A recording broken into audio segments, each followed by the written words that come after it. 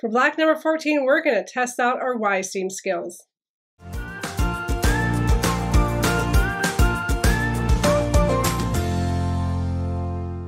Do you like sewing Y-seams?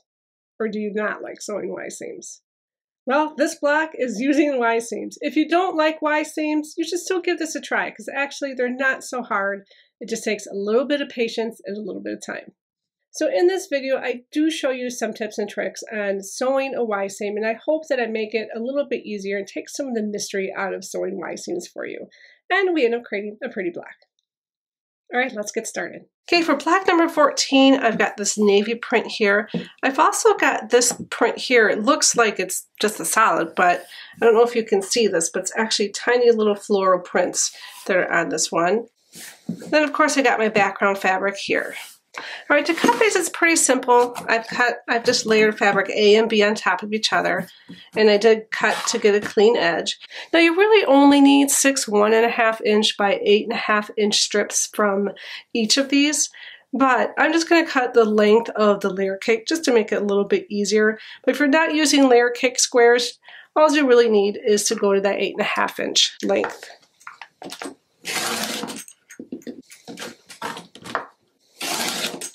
Alright, so I've got all of my strips cut.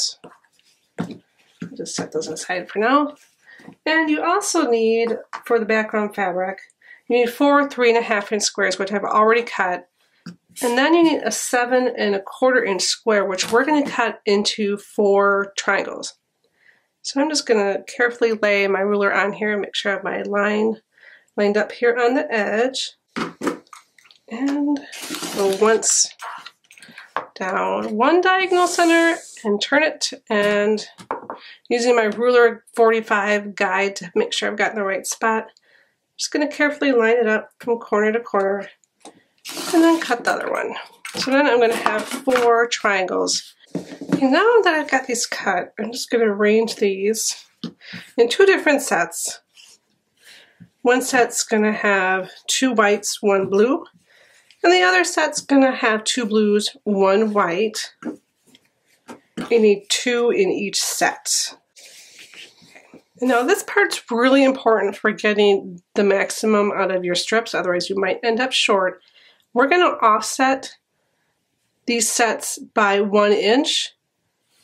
And one of the sets, the one with the 2 blues, is going to go bottom left to right on the offset. So you should have a 45-degree angle on both sides here, going towards the right. For the other set, it's going to be the opposite. So we're going to have the angle going from bottom right to upper left on these other sets. And when I sew these together, I'm going to take my top strip here on this one. I'm going to make sure it's 1 inch over, right sides together. It will be long on this side, and that's okay. And then I'm going to sew 1/4 inch along this line, and then I'm going to press this with the seams open, and then attach this top one 1 inch over from the white, and sew again. So I'll go sew this, and I'll show you what I mean. Right, so I've got 1 inch started on the blue, and then I'm going to start the white, and I'm just going to do a 1/4 inch down.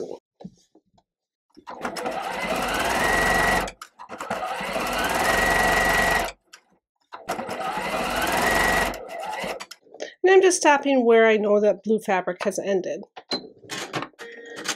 Okay, so I've got this sewn, and I just pressed the seams open.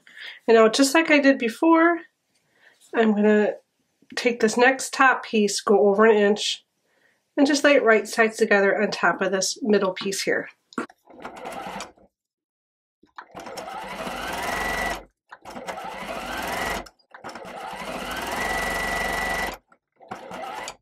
Okay, so I've got that top piece sewn on, and again, press the seams open, and I'm going to repeat that for this set here.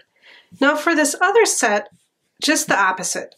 So I'm going to start from the right, measure over 1 inch, line up that middle piece, so it's 1 inch away from the edge here, and then I'm going to sew a 1/4 inch on the top here. Alright, so I got one of each sets complete, and you can see they're just going in opposite 45-degree directions here. Now I'm going to go repeat that for these other 2 sets, and then I'll show you what we do next. right, the next step is we're going to cut this at a diagonal so we can create our star from it. So it's really helpful if you have a quilter's ruler with a 45-degree mark on it. And then we're going to use that 45-degree mark so it lines up on the bottom of your strip set. And we're going to get a clean cut to start with. And I want to get it as close to these edges as I can, just to make sure I'm maximizing the strips. That way we don't have as much waste or we don't end up short. Now that we have that cut done, this part's a little bit easier because we're going to cut these then in 2.5 inches in width. So I'm just lining up my ruler. I'm at the 2.5 inch mark on this edge that I just cut. And I'm just going to cut 1 and then 2 from each of these sets. And because I used the 10-inch, the entire 10-inch of the layer cake, I'll have a little bit more, but you should have just a little bit left if you're using the 8.5-inch strips. And same with the other 2 blue sets. Get a clean cut with that 45-degree mark. Going as close as I can to the top here. And then cut 2 2.5-inch sections.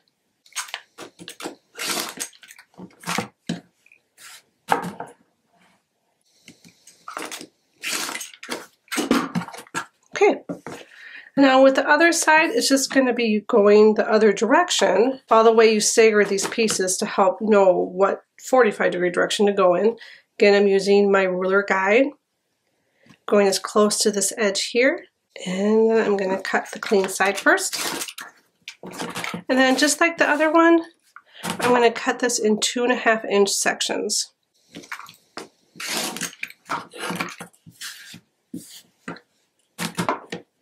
Okay, now we can start to assemble this block. Let me just bring back the test one to show you what we're going to do.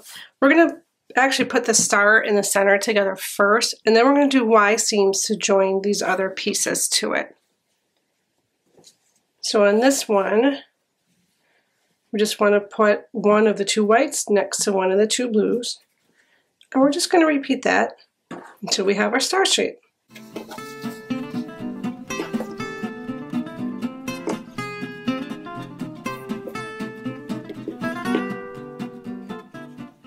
Now to sew these together, we just need to make sure we're really cautious and we stop a 1/4 inch from where we're going to be adding the white fabric. So if I lay my white fabric out here, so every place you see where it's going to join the background fabric, we need to make sure when we're sewing these 2 pieces that we stop a 1/4 inch from the edge here. All right, so I'm just going to take these 2 sections here, line them up, and then I'm going to sew from the edge here, 1/4 inch along here, and then I'm going to stop a 1/4 inch from this point here. All right, to help me out, I'm just going to make sure that I know where that 1/4 inch mark is. I'm going to go once from this side, 1/4 inch, and then I'm just going to go a 1/4 inch from this side here. And that creates a little bit of a X. And at that point, that's where I'm going to stop sewing. There are some tools out there that help with this. For instance, this diamond degree. It's not the exact diamond that I'm working with, but it's actually really helpful. And they have these little holes. You can also use that to put your mark as well. All right, so I have my mark on there. You could put a pin in that spot too, just to make sure you know where it is. I think I will do that. I'm going to just put a pin right there so I don't miss it and over sew. And then I'm just going to sew a 1/4 inch along the seam here.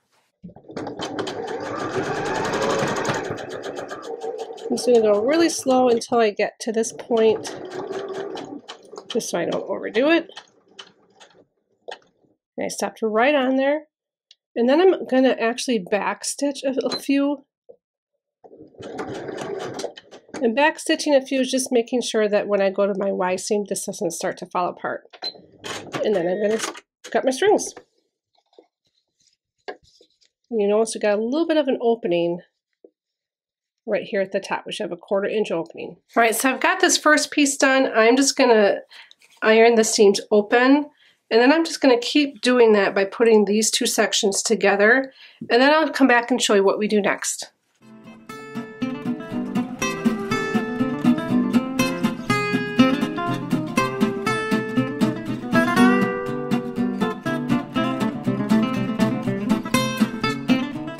Alright, so I've got these other ones sewn together, and you can see how pressing the seams open make it lie real nice. And now I need to sew all four of these together to create our star. And just like before, once I put these together, I want to know where that 1/4 inch point is, because I'm going to need to stop right at that 1/4 inch. I think I might sew from this side just so it's a little bit easier for me to see my point.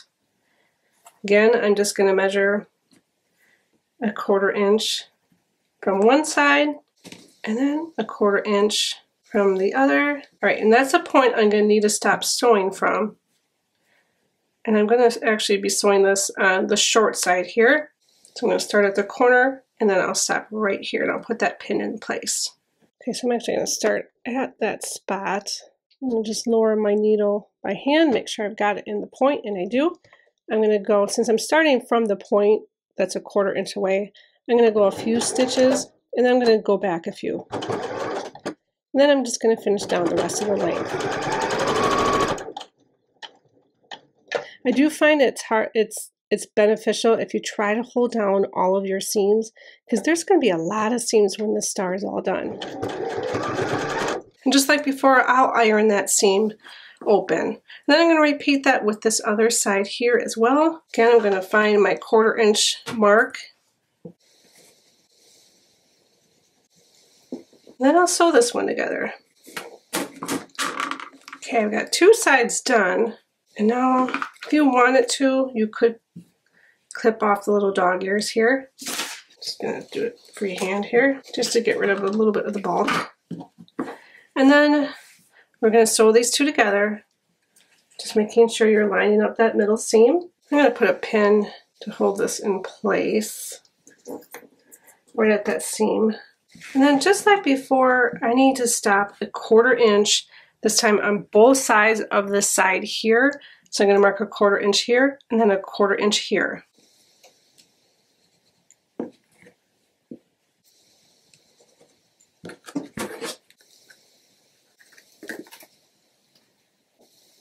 And the glue is a little hard to see, so I'm just going to make sure I have a pin right in that spot.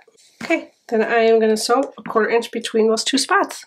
Again, when I'm doing this, I am putting a few of those back stitches in. And at the end, repeat that, back stitching a few as well. Okay, I've got the star sewn together. And now we need to do the Y seams. So let's start here on this top one here. I'm just going to fold this in half.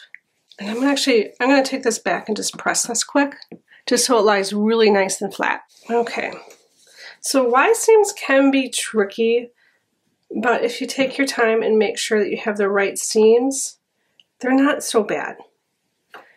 So first, on the wrong side of this, I'm going to just put a 1/4 inch mark on the corner,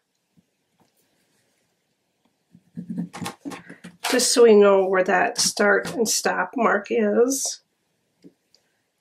just like on the other ones. I did it on the wrong side, so that when I flip it together, it'll be showing. And I'm going to fold this top piece down, see where that mark is, and I'm going to fold it right like that. And I'm just going to press it with my fingers. You don't need to crease it or anything. And then this top piece, I'm going to put right sides together, line it up with the edge here. Your triangle, essentially, that you cut earlier should lay over the top of this edge here. All two sides here should match up pretty well. So then this first part, I'm going to sew, and I'm going to start right at the dot, making sure I'm not sewing on this flap here. And then I'm going to do a 1/4 inch, and go all the way to the edge here. I am going to do a few back stitches once I start at this point as well. And let me just put a pin in place, and then I'm going to sew it. I'm going to manually put the needle down to make sure I'm not on that other piece. Stitch a few, and back stitch a few. And then I'm going to go right down that edge.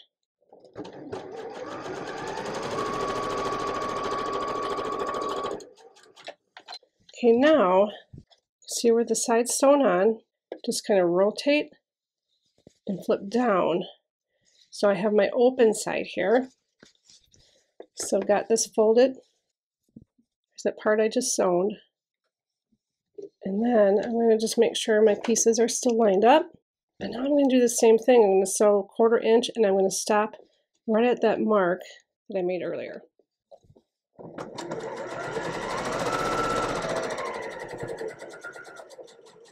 Okay, we'll take it to that mark, back stitch a few, and we're done with that one. All right, so now I've got that first piece sewn on. You can see how that Y seam turned out pretty nice. I'm just going to press it quick, just so it lies a little flatter, and then we'll go into the next one.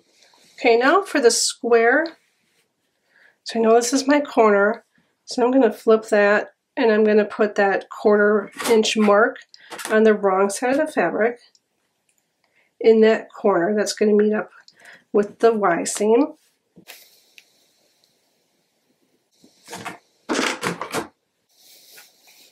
And same thing that we did before. We're going to carefully fold this together. You can press this if you'd like.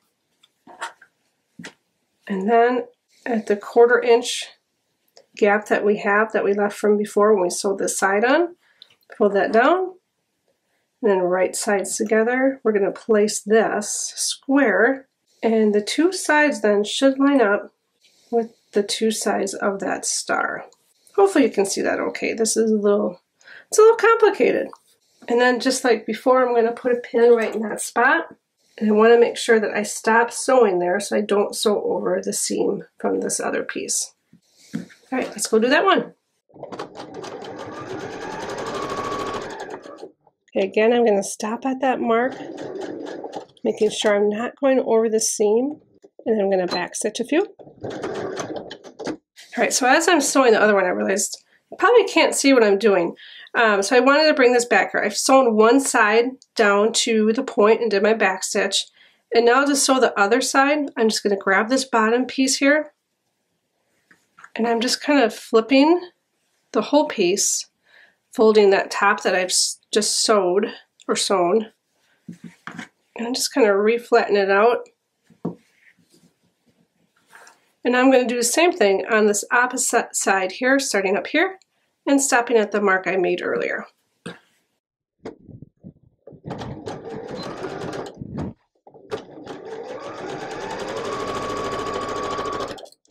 And so that's how you sew the square on. So 2 Y seams are done. I'm going to keep continuing here. You may find it easier when you're doing one side, since you've got this all nice and flat, to go ahead and do the opposite side. I probably will do that as I finish this whole star. So I'm going to continue with that, and then I'm going to come back and just show you what the star looks like when it's all done. And there is the finished block 14. This one was a little tricky with those Y seams, but hopefully you stuck with it and you gave it a try, because I think with a little bit of patience and just taking your time, these can work out just fine. And if you're curious about the seams, I did press all of them open on the back. So thank you so much for watching this tutorial. Have a great day.